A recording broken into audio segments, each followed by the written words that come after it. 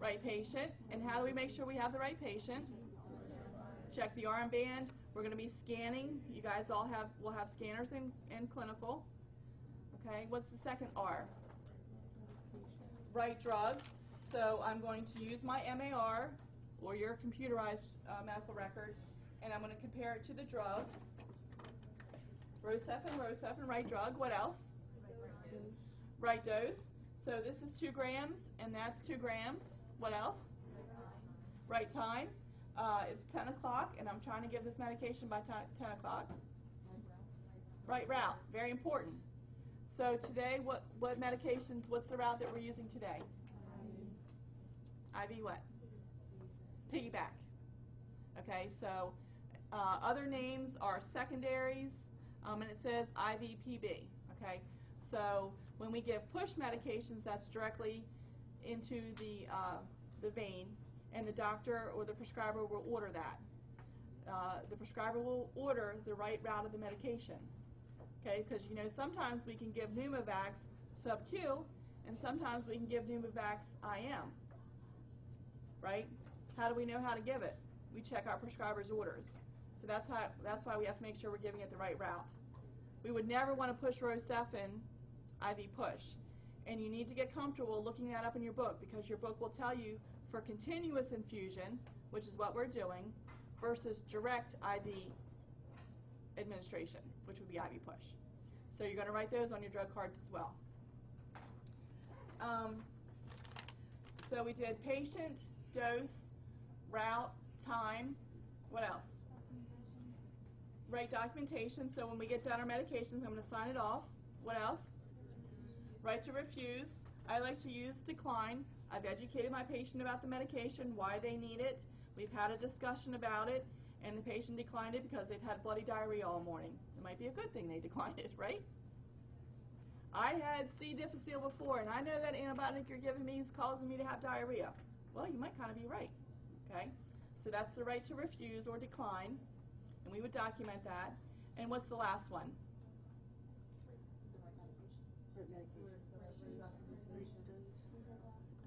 We said all 7? Okay.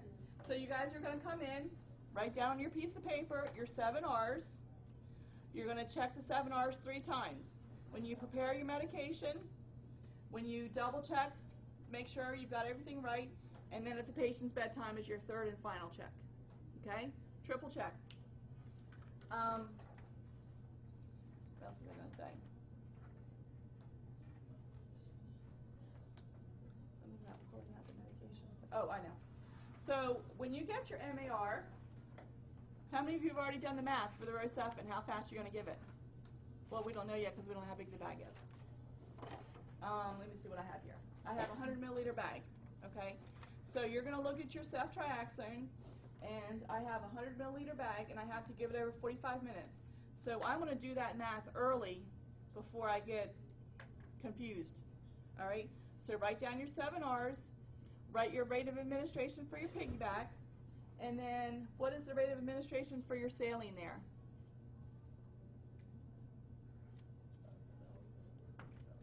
Six hours. She's doing the math? It's 83 milliliters per hour. Right. The answer is 83.33333, right? Yep. So what is the final answer? 83 milliliters per hour. So we find it's best if you go ahead and do your math first, write it on this piece of paper, and refer back to it when you're doing your 2nd check and your 3rd check. Okay? And remember, we round just like you did for your math test. I like doing this after the math test, actually. Okay, so you're going to do that. And each agency also has their policy about flushing. The Delaware Tech policy and procedure is that we flush with 5 milliliters of saline before and after the medication. Okay. So basically, I have this MAR. I had a prescriber's order for a saline lock. The prescriber wants me to hang this 500 normal saline. NS is normal saline. NSS is normal saline solution. And what is that? How would I know if I have normal saline? What's it look like on my bag? Very good. 0.9.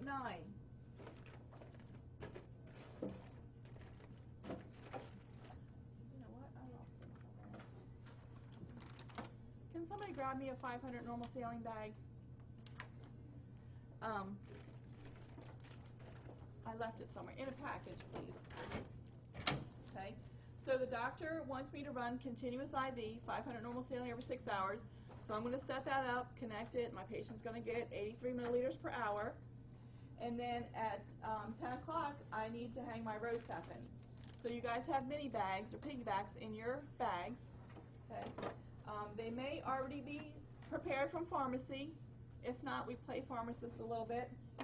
And there'll be a label in your drawer, and you just slap your label on here. Okay, pharmacy, here's your Rocephin 2 grams in 50 or 100. Okay. So you're going to prepare your medications.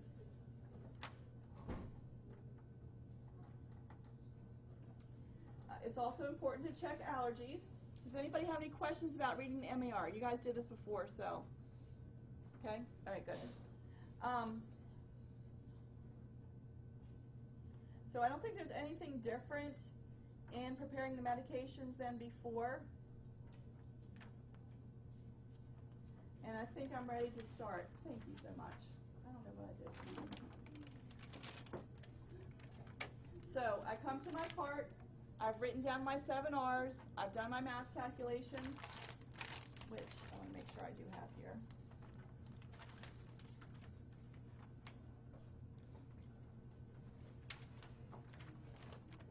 I better do my math calculations first too, right? Oh, I did it right there. Okay. The drug book says that I can give Rocephin in 30 minutes. So if I have a 50 milliliter bag, I'm going to infuse it at 100 cc's an hour. And if I have a 100 cc bag, which I have, what's my rate of administration going to be?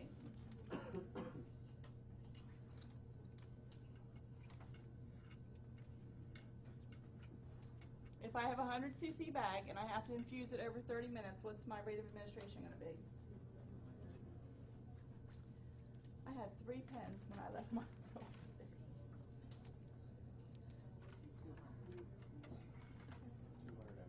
Very good. 200 milliliters per hour. All right, so I've got my math calculations there. All right, so what you guys are going to do is you're going to pull out your mini bag. You're going to open it up. Is it too warm in here, or is it me? It's me, okay. Because yesterday we were too cold, and we turned the heat up, and I didn't know if it was me or not. You're going to open your mini bag. This is 100 milliliter of normal saline solution, okay? And my drug book says that I can mix Rocephin and normal saline, although we would never do that. Pharmacy does that.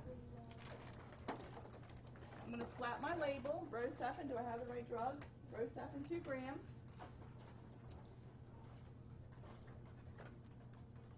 And I'm going to daytime initial this. So today is 1:15, I think. No idea. It's 10 a.m. And I'm going to put my initials, DTI, daytime initial. Okay? And then I have my 500 cc bag right here. This is normal saline solution, 0.9%. So I'm going to open that up. All of these bags have a little perforation there. So if you just pull it straight down, you don't need to manhandle it. Sometimes people, that's why I carry scissors. If the perforation's not there, you have to use scissors to open it up. So I get in the practice of, you have to have your Wheaties and pull that off. Okay. We're also going to make sure that we label all of our tubings in our bags. This is a label for this bag. Again, DTI. What does DTI stand for?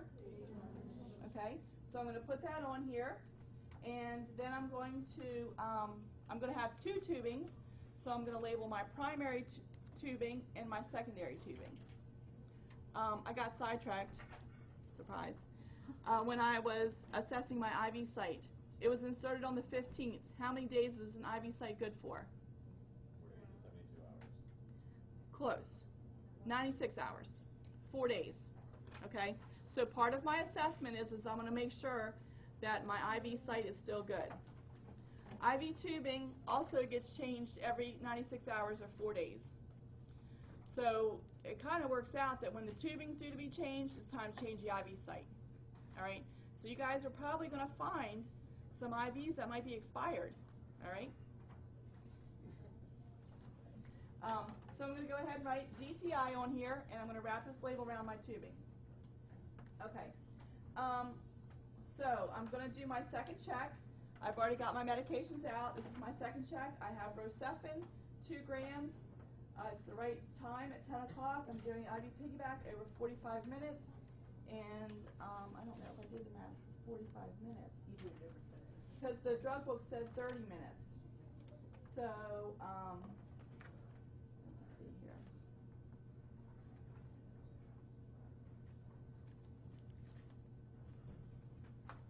Uh, 100 milliliters.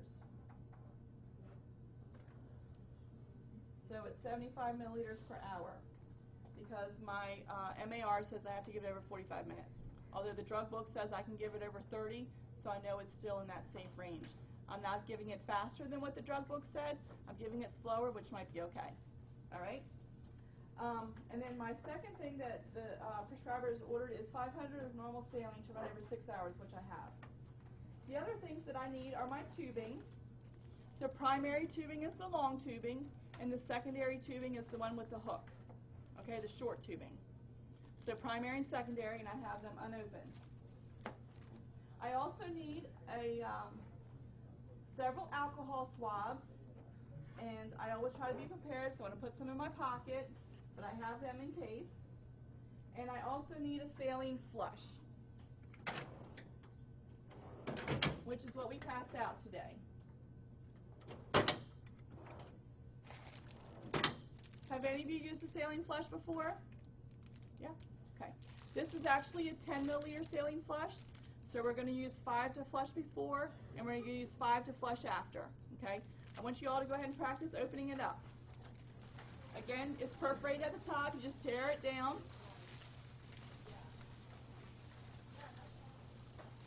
Yes.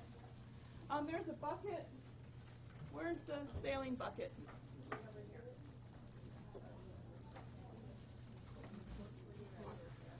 Okay, the thing with these saline flushes, first of all, you want to make sure it is saline, 0.9 sodium chloride.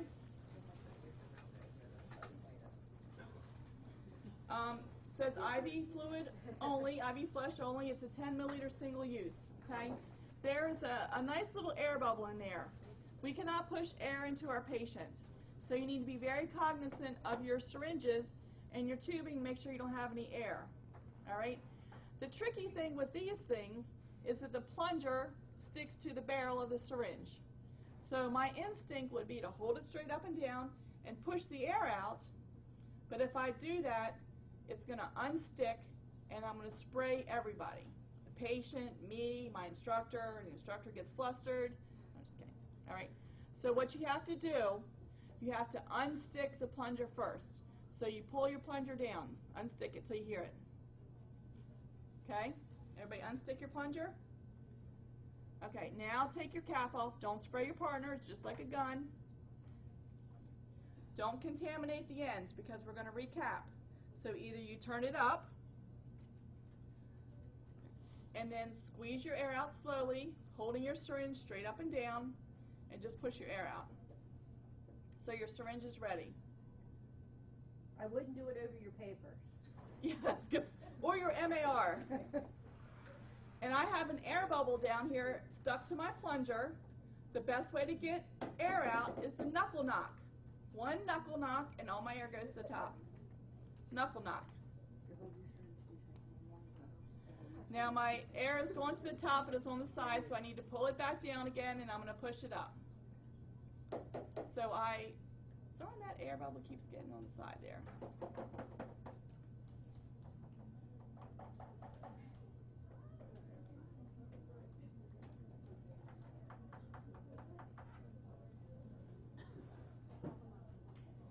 Okay, and then I can cap my syringe, and it's prepared, but I'm always going to make sure that, because air always magically gets in here.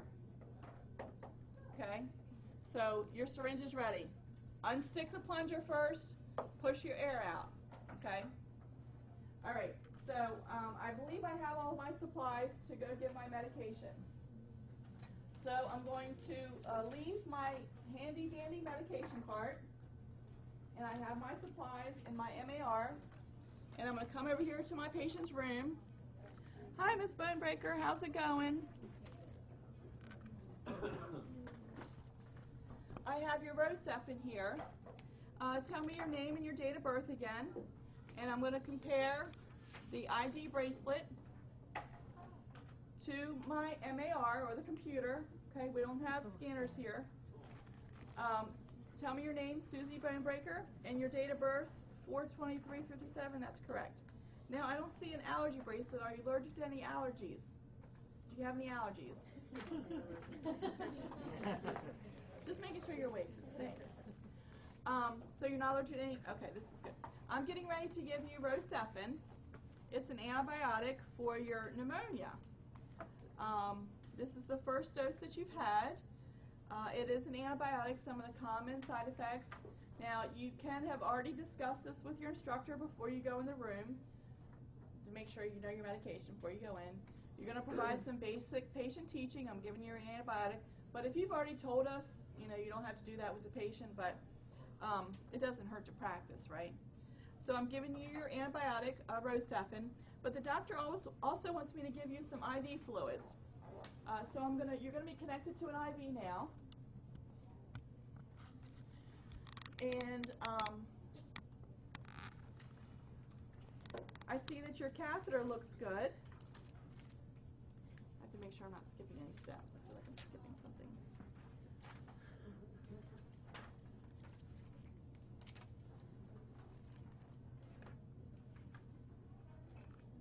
And I'm going to assess my dressing again to make sure nothing happened between the first time I assess it and since I've come back. Because they eat breakfast or they fall out or somebody pulls it out or, stuff happens.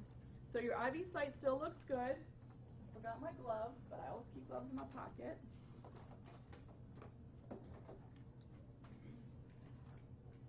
Is this stuff blocking the...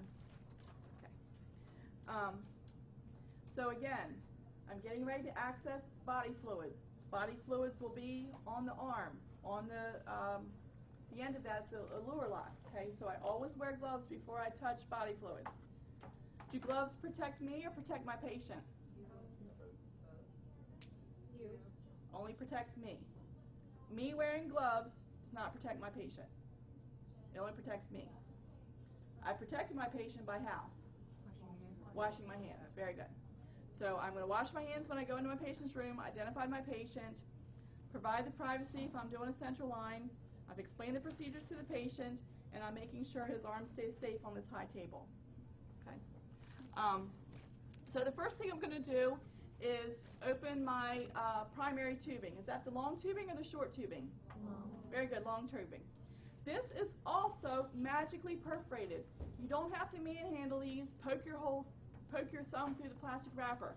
There is a hidden perforation right there. All you have to do is pull it apart. Maybe it's on this side. Where is it? On that side. So you don't have to manhandle it, just give it a little gentle pull. Okay. When you pull your tubing out, and you notice on the front 10 drops per ml. What if I have to count drops? Did you all have to count drops today? You did? Oh, well, we can count drops later. Okay. When this comes out, I'm going to inspect it, make sure it looks sterile and it's intact. The package is sterile and intact. I can take off this paper. I don't need any of that. Both ends of my tubing are capped, and I'm going to keep them capped because that prevents them from getting contaminated. All right. The very next thing I do, I take it out, I've inspected it. The very next thing you're going to do is clamp your tubing. Okay? Because it comes unclamped. And it usually doesn't come out like this. Now, one of the safety things is your tubings cannot touch the floor, touch the bedpan, be in the trash can. You need to stay in control of your tubing at all times. Okay? So I'm holding it up here close to me, and I'm going to untangle it. They're usually not tangled.